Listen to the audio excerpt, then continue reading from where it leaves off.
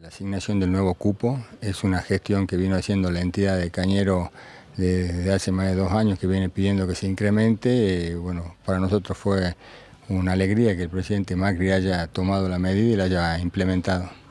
¿Cuáles son los beneficios inmediatos que están observando ustedes en cuanto a estos cupos que se están brindando?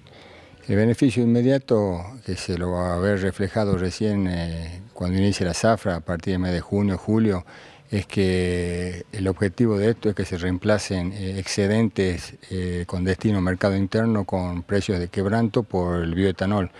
Así que la Jujuy y Salta peleó para que se asigne en forma proporcional a su producción y se incorporó Ingenio de la Esperanza, que no tenía cupo, así que es muy importante para el sector esto. Justamente en el tema del Ingenio de la Esperanza, ¿el cupo que están recibiendo es importante?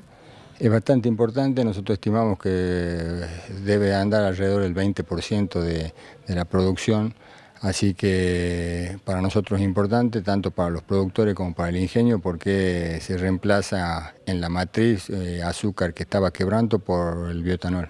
¿Era una de las posibilidades que se manejó siempre por parte de quienes manejan el Ingenio de la Esperanza?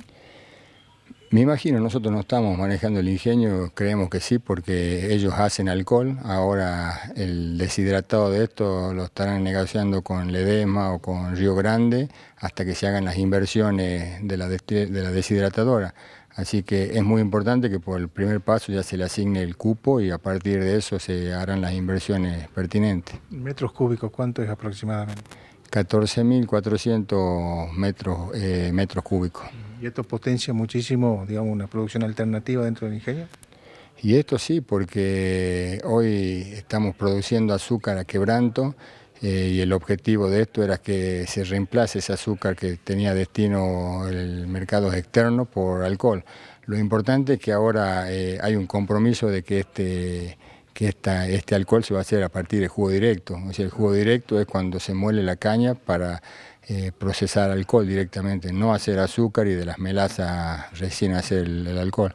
Así que si la industria cumple con esto, creemos que es muy bueno para el sector.